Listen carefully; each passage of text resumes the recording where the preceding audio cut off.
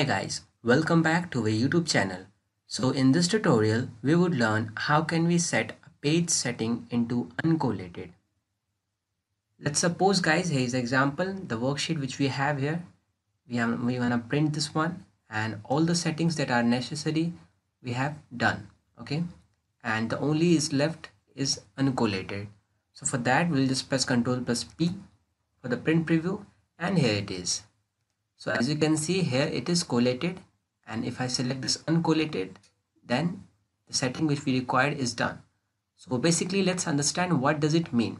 Okay, so let's suppose you don't have one sheet but you have total 5 to 10 sheets. Okay, let's suppose you have 5 sheets, 5 pages, and you want to print all of 5 of them, and you want to print 3 copies of each pages. Okay, that is total 5 pages and you will print 3 copies each page, then it will be around 15 pages total. Okay, so when you select this uncollated, then what happens is the first pages will print 3 times, then second pages will print 3 times, and third pages will print 3 times, and so on. Similarly, if you have the 30 pages or 40 pages in the worksheet and you'll print all of them, then that will be not in series.